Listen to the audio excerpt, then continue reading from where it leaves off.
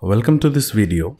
In this video, I'm going to explain how you can enter a parameterized question in SQPC model. But before we do that, let's have a look what is the difference between a normal question and a parametric question. So right now on my screen, you can see I have a question given here, and for the same question, I have got a answer also. So the problem with this question is that this question is going to be the same for all the students attempting the exam in which this question is there. And the solution remains same for all the students who will be writing this exam. On the other hand, if we'll talk about a parametric question, then for each student, the question and the answer will vary. So something like this. Now, right now you can see we have a distance of 147 kilometer and time is 3 hours. Another distance is 276 kilometer. Another time is 4 hours. And for other student, it will become different. And similarly, the solution will keep changing. So for different student, different combination of variables will be there. This is what we mean by parametric question. Now, in this case, you can see those parameters are changing. So for example, those distance, two different values of distance in my questions are different parameters. Those two time values are two different parameters for me. And if I want to frame this question as parameters, I can do something like this. Now, at this point of time, it seems a little confusing, so just let's have a look how we can do that on the portal without any confusion. Okay, so right now on my portal, and you can see I have a non-parametric question section where I have already entered the question. So this is the question text that I have already entered, and this is the solution. This is the rubrics that I have also added. So for my question, I'm expecting the student to calculate total distance traveled, total time taken as per the question, and then average speed by taking a ratio of those two, and then commenting the final answer. So for my solution, I have three different rubrics which I have added, and this is the same thing that I have written on my rubrics part also. You can see here. Now this is a fixed question, so this is not going to vary for any students, right? So we can convert the same question into a parametric question. Just have a look how we can do that. So what I have done is I have created the same copy in the parametric question section also, so that I can show you very quickly how we can change a question to a parametric question if it's a normal. So right now what I'm going to do in this question, I have got 120 kilometer as some distance, 2 hours as some time. Then we have another distance 180 kilometer and another time as 4 hours. So instead of 120, I'm going to delete this 120 and I'm going to put 2 symbol, and then I'm going to say this variable as distance 1 because this is the first distance given in my question, and then again I'll place this into double symbol. So this double symbol says that anything between these two double symbol is basically a parameter for me. And you can see the moment I complete this, I got a definition of that variable here where I have to define what this distance 1 refers to. And I'll do the same thing here also. So I'm going to replace this 2 by time 1.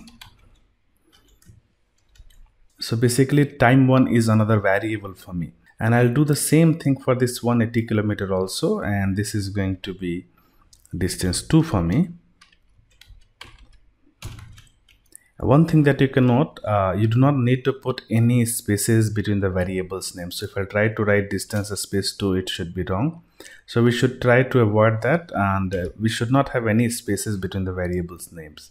If it has more than one words, you can just write next to each other. And similarly, I'm going to replace this 4 by the second time parameter, and I'm going to say this is at time 2. So for now I have given 4 different parameters: distance 1, time 1, distance 2, time 2. And right now you can see these are those 4 parameters where I have to define what this actually means. Now I can define in multiple ways. We have got a lot of function to define this. You can see there is a random function. So if we'll give 2 numbers, it will randomly generate one number between those 2 numbers. We have a pick random concept also where you can give us a series of numbers from which system will pick automatically one. So I'll show both of them how we can use it, and you can explore. There are a lot more functions which you can use, so please feel free to explore as per your convenience. So what I'm going to do, I'm going to define this distance 1. So I can write like this: RAND for random, bracket start, and I can give a number. So if you remember, in our actual question the value was 180. So what I'm going to say, I'll say random 120. So what does it mean is generate any number, a random number between 100 and 200. Okay, and the moment I'll click outside, you can see a random number has been generated, which is 110, and this will keep changing every time the calculation will happen. So sometime if a student get a distance such as 119, it can be little difficult to calculate without a calculator. And if you are of the opinion that it should be multiple of 10, then instead of random you can go with pick a random command, and there you can simply replace this by something like this, where you are saying pick a random, and then you are giving those 10 or 11 whatever those random values. So for example 100, 110, 120, all of them are separated by the comma. So this way you can give a series of number, and you can expect us to select a number out of these.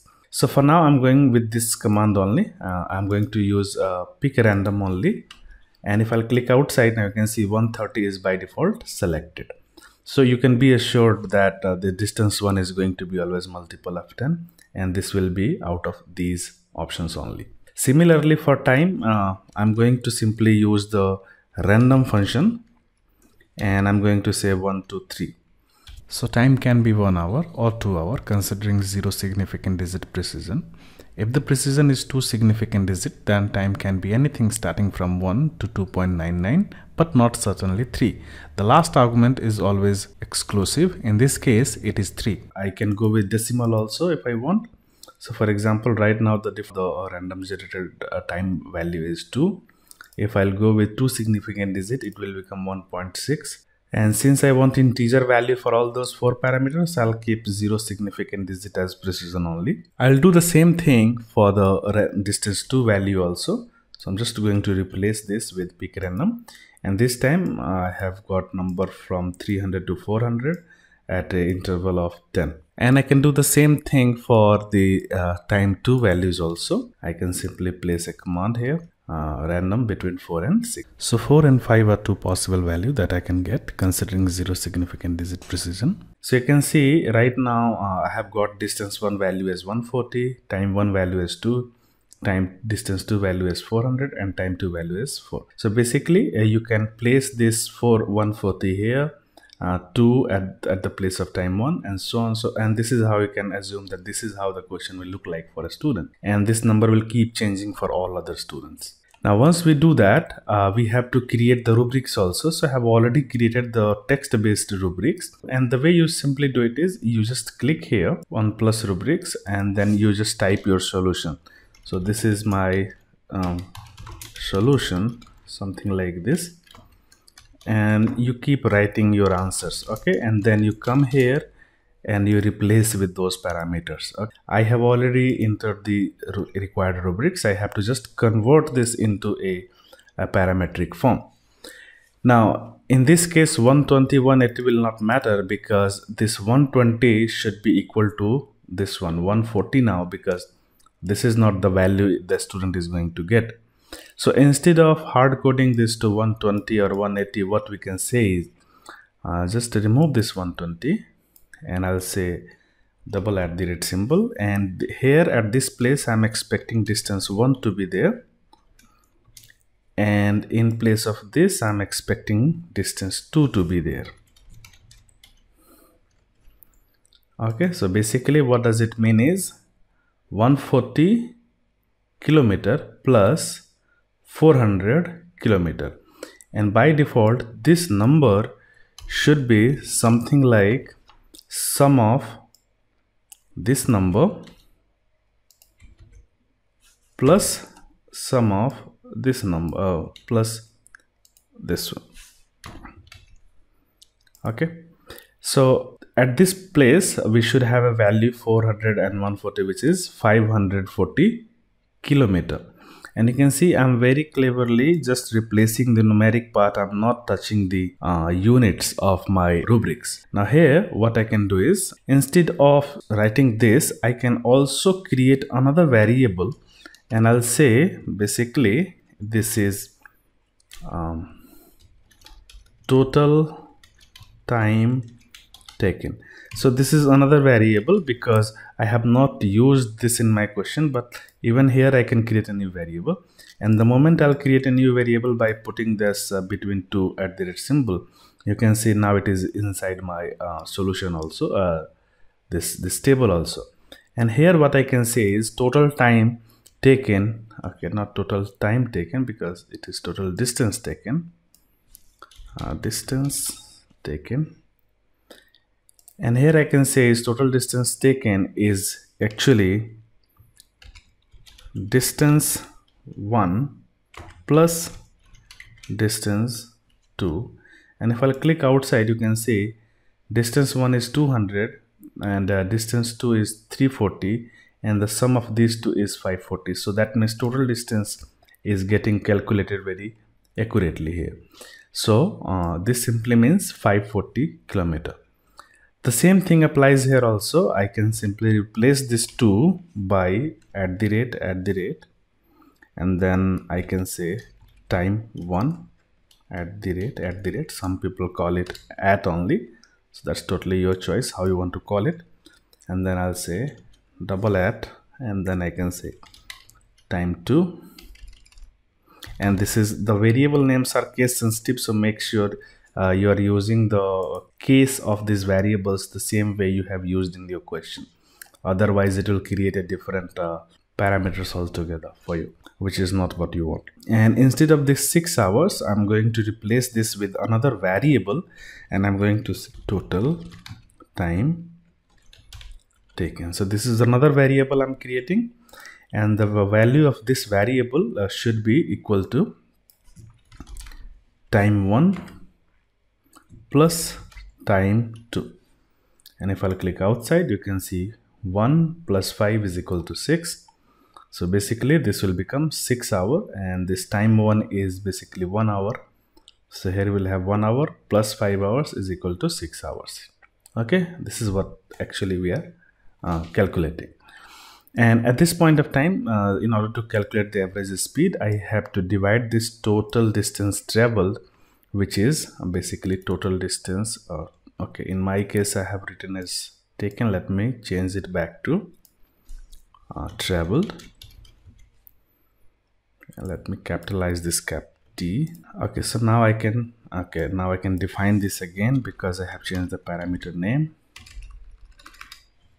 Distance 1 plus distance 2. Okay, it's working fine now. I can take this parameter now, and instead of total distance travel, I can type that parameter name again.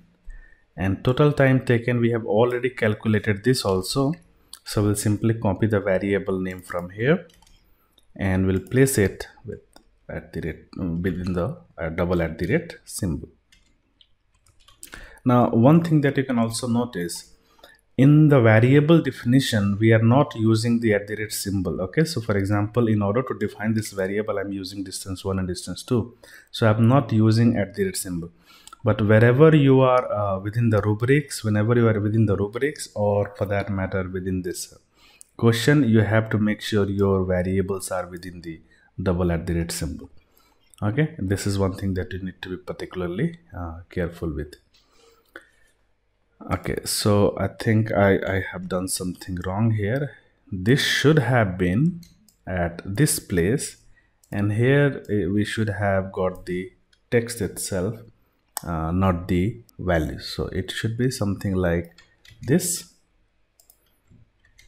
So what I'm going to do, I'm going to define this 50 as another variable, and I'll tell you the reason why I'm defining this as another variable. And I'm going to put at the rate symbol, leading and trailing one. Now here if we look, this average speed is another variable, and if I'll come here, this is where I have reached. So basically this average speed is nothing more than total distance traveled by total time taken. So I can paste it here and it should work fine. And this ratio cannot be integer always, because it any combination is possible. So I can say, okay, give me answer till 2 significant digit, which is 78.33. Now, if I try to write the same thing in parametric form here, we cannot control how many digits we can show in the answer. So what I can do is I can simply cut this out and I can use a round function. So round basically my number.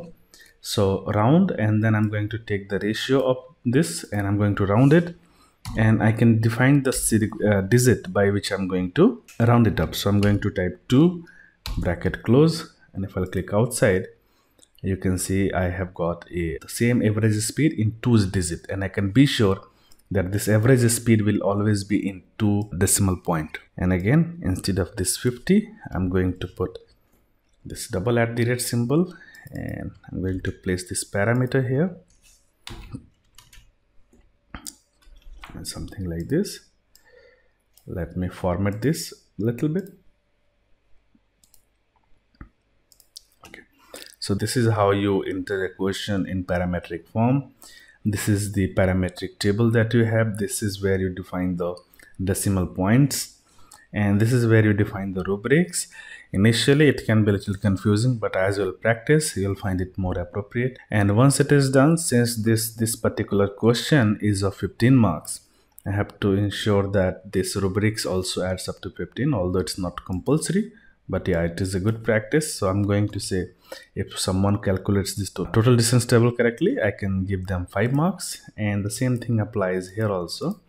So I'm going to define this as 5 also, and I'll do the same thing here also. And once it is done, I can click on save.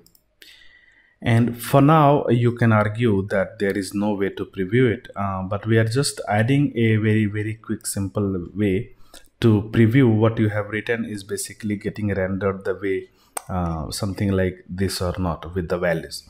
And in order to check that, you can simply click on print, and print with answer, click on print.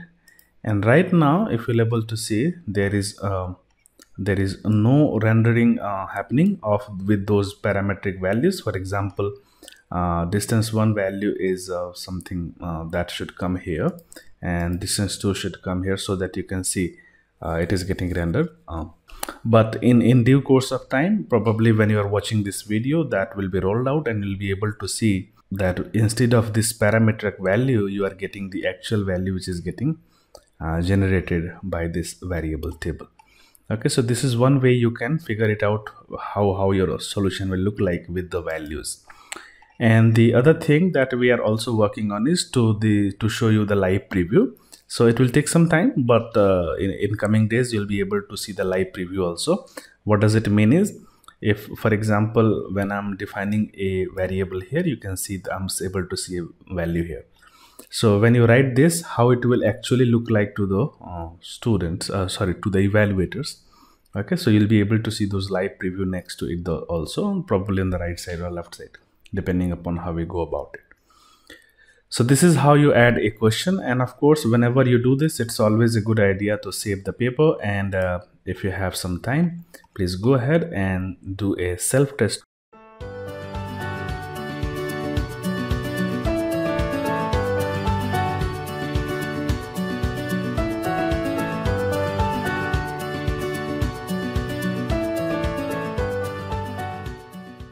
So that's all in this video. Thank you very much for watching this video.